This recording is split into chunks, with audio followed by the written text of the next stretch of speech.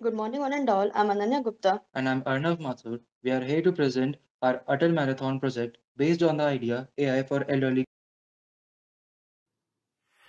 Welcome to our video. We hope you are doing well. Before going to the topic, we should understand what AI is and how it is important in our lives. Artificial intelligence or AI is the ability of a digital computer or a computer controlled robot to perform tasks commonly associated with intelligent beings.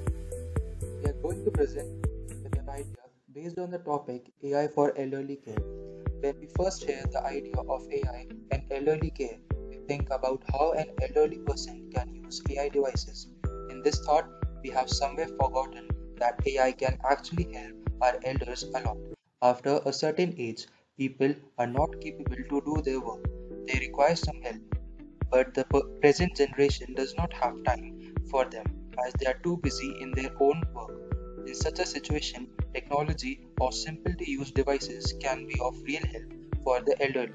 Here are some advantages of AI for the elderly.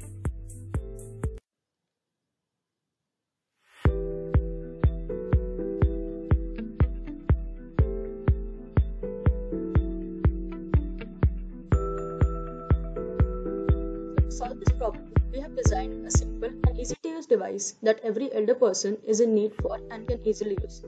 If we imagine a situation of an elderly person sitting on a wheelchair and he or she has a problem walking, but they want some medicines and are unable to find them. In this case, they can use a smart app on their mobile phone and click on the required medicine.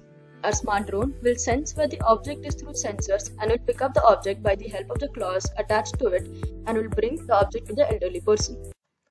This is the sample model of the drone that will be used in our project. We would be making the frame using wood as it is eco-friendly and sustainable. Then we fix the motors to the four ends of the drone and attach the propellers. Then we attach the ESCs to the bottom of the frame. Then we add the landing gear and the claws which will help us to mount and take off and to pick up items.